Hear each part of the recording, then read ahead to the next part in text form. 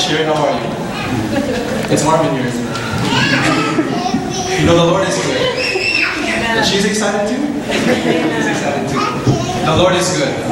Sherry, you came out to all of the meetings but 3, and I know that you're a sincere seeker after Christ. Now, I've known you here for about 2.5 years, and I remember a time when we spoke together, and I gave you a book. Do you remember what that book was called?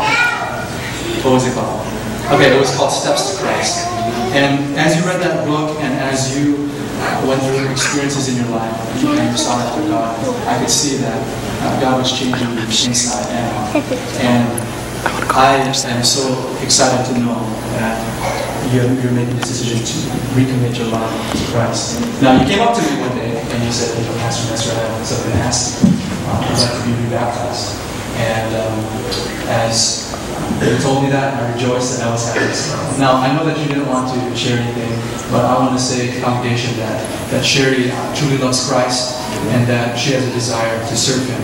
And we have a responsibility as a family to encourage her and to inspire her and to wrap our arms of love around her. Amen. Well, Sherry, I'm so happy and excited for you. You can go ahead and hold real quick, okay?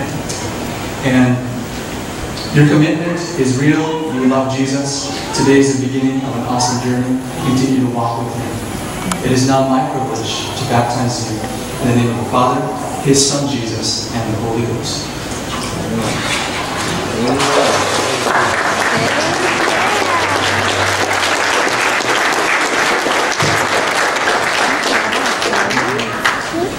Have a seat. Please stand and join us now as we sing the last 2 verses.